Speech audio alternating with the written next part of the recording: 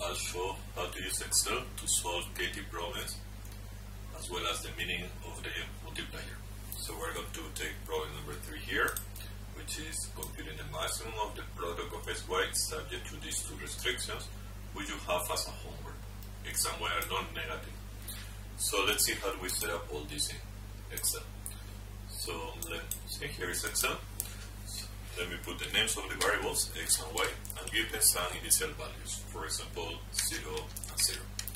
Now remember, let me show to you that we have the product to be maximum and x plus y at most 100 and x at most 40, and both of them are non-negative. So here I put x plus y, and that's only for me to remember. What do I want? Here I want to be the value of x plus the value of y, so equals to the value of x plus the value of y. Okay, the next is x, so I simply put here equals to, don't forget equal to the value of x. And just for me to remember, I want the maximum value of this to be 100 and the maximum value of x to be 40. Perfect. Here is the function I want to optimize. The function is the product of x times y. So equal first, then click on the x times y. Done. And now we go to solver.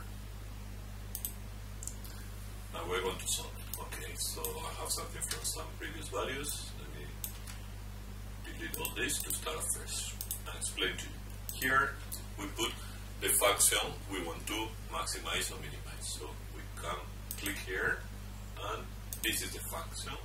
So it tells me I want to, in problem 3 is the number of the Excel sheet, I want to optimize the cell B7. Now, I want to do a maximum in this case, it could be minimum, or could be the value x exact equal to. And what are the variables I want to change? So there are x and y. Don't put the names x and y in column A, but rather in B, the value of x and the value of y. Okay, let's add some conditions. The conditions are that less than, greater than, equals to. But first, let's choose.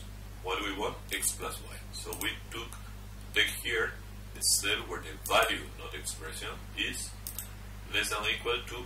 Here I could put 100, but if I put 100 and later I want to change it to something else, I'll have to change the condition. So rather I put here go to 100.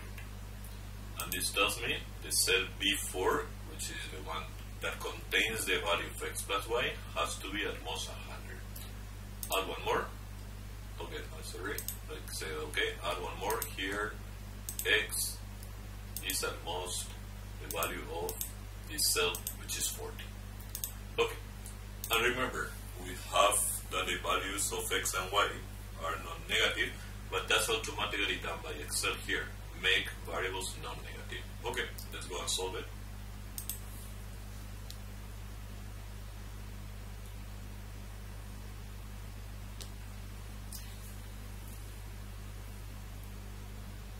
It's taking time because Excel is trying to compute the solution, but it will come up with something.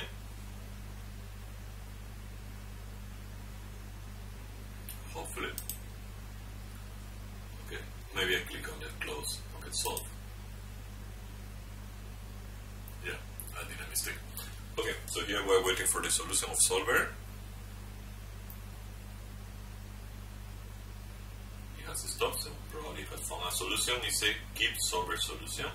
So we'll keep it, and something went wrong. We started with x0, y0, and tells me that's the maximum of x times y, which is not the case. We know that's not the maximum. So what happens is sometimes in solver, if you start in a very particular point like xy equals to 0, which is a local minimum, then solver doesn't work. So we'll check this 1, 1, no problem. Go back to solver, solve it. We wait for the solution to come. Stop, so something is coming. And it tells me that has found a solution. Good. Keep solver solution means put the solution in the Excel file.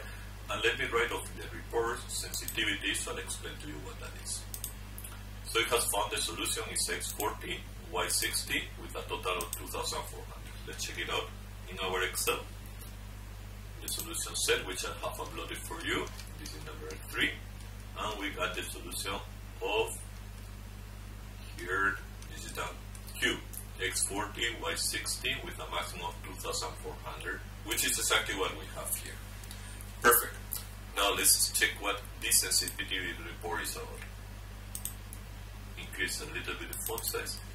Okay, so it tells we have two conditions, x plus y at most 40, 100, sorry, and x at most 40. And this multiplier says how much the function's maximum value will change if we change the condition by 1 unit. This means if instead of 100 like there, we have 101, the function will increase by 40. Instead of x less than or equal to 40, we put x less than or equal to 41, the function should be increased by 20 approximately. So remember, if we change x from 40 to 41, our function should change from 2,400 to 2,420 approximately. So let's check it here. Let's put 41. Fine. Let's go to solver. Solving. I don't need to change anything in the conditions because the conditions refer to cells, not to values. We solved it. 20 more approximately because of the report, sensitivity report, and the multiplier. So it has stopped, something is found.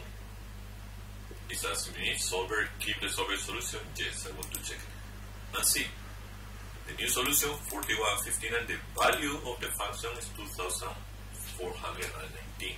Earlier, it was 2,400, and the sensitivity report here, it says for this, it will increase by 40, so actually increases by 19, which is good enough. Similarly, instead of 100, I put 101, it will increase by 40. You can check that. Approximately, sometimes exactly by 40. Okay, so this is the meaning of the multiplier. How do you use solver to solve an equation with Excel? Well, an equation on the optimization problem. And that's enough for today.